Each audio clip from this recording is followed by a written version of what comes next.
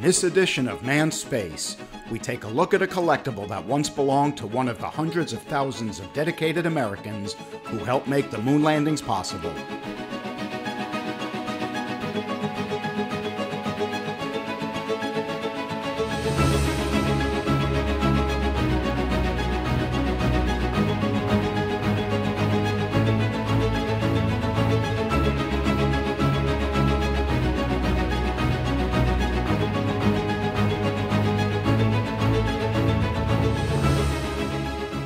Back in the day, NASA had to figure out a way to move the massive 363-foot-tall, multi-million-pound moon rocket it called Saturn V from the building in which it was assembled, the Vehicle Assembly Building, or VAB, to the launch complex where it would lift off to carry men to the moon.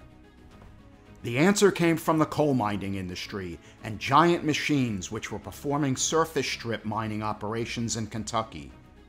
A company called the Marion Power Shovel Company had for years been manufacturing giant machines for mining operations.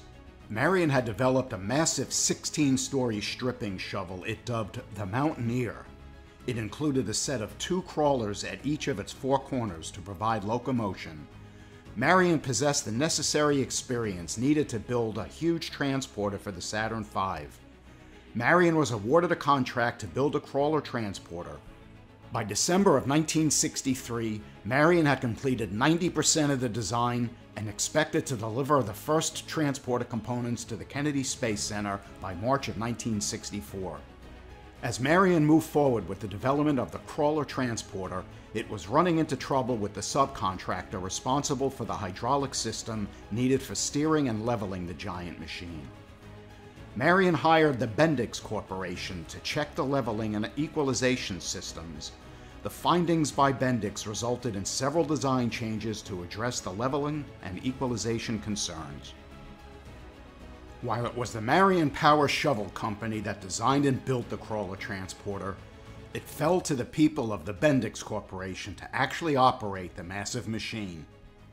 Then, on August 26, 1967, the first Saturn V rocket was ferried by the crawler transporter from the VAB to Launch Pad 39A.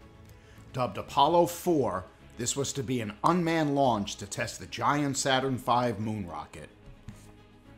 Apollo 4 was the first test flight of the Saturn V launch vehicle. It successfully lifted off and reached orbit on November 9, 1967.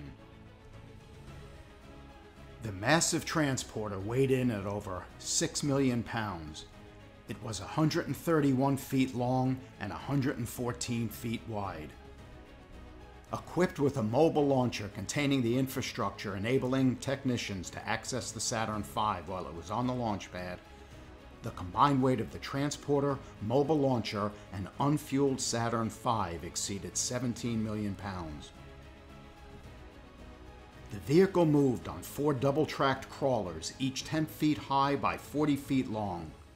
Each shoe on each track weighed about a ton.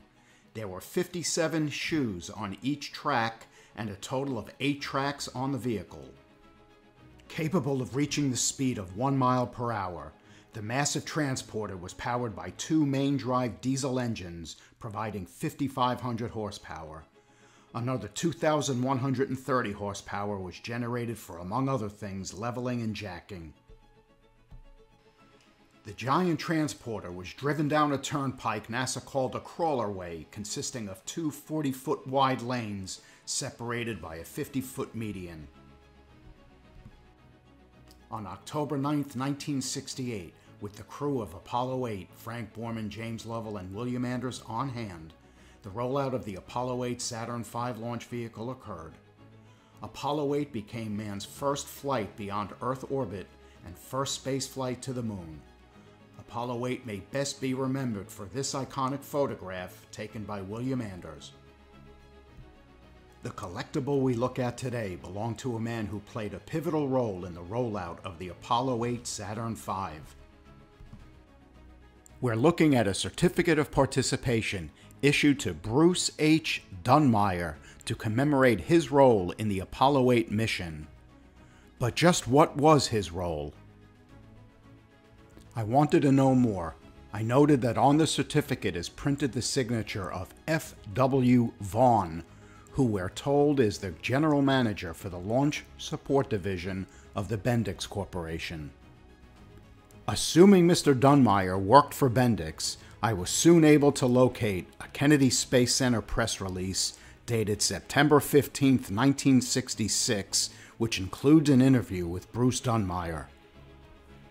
The press release, entitled "Transporter's Leveling System Balances Load Precisely," tells us that balancing a 12 million pound load of any kind calls for precise engineering. It reminds us that when the load is a 46-story high mobile launcher and an Apollo Saturn V perched atop a crawler transporter, the job is truly awesome. A quote from Bruce Dunmire tells us that a major problem is gusty winds, which tend to throw off the balance. He's identified as a Bendix supervisory engineer for the transporter. He's further quoted as saying, "When this happens, decisions by the jacking, equalization, and leveling engineer become critical. He must make the right decisions to adjust, level, and make them quickly." Once I was able to identify the position that Mr. Dunmire held with the Bendix Corporation, I was able to do further research. I came across a website called wherewere-you.com. In it, they asked where were you on July 20th, 1969, that being the date of the historic first moon landing by Apollo 11. In it is a posting that reads, "I was the supervisory engineer responsible for moving the crawler transporter on Apollo 11 from the vehicle assembly building to the launch pad. The day before the rollout, I made a speech to the crawler transporter crew telling them that this rollout of Apollo 11 will be one of the most important events in our lives. I wanted all of us to perform at our best because the world was looking at us all." Thank you, Mr. Dunmire, for the role you played during Apollo 8 and throughout the Apollo program. Do you know somebody that participated in the early days of the space program? If so, please leave a comment below. Thanks again for watching Manned Space.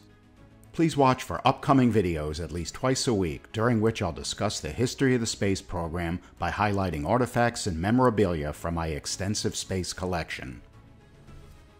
Also, please like, subscribe, and click the notification button for more great content about manned space.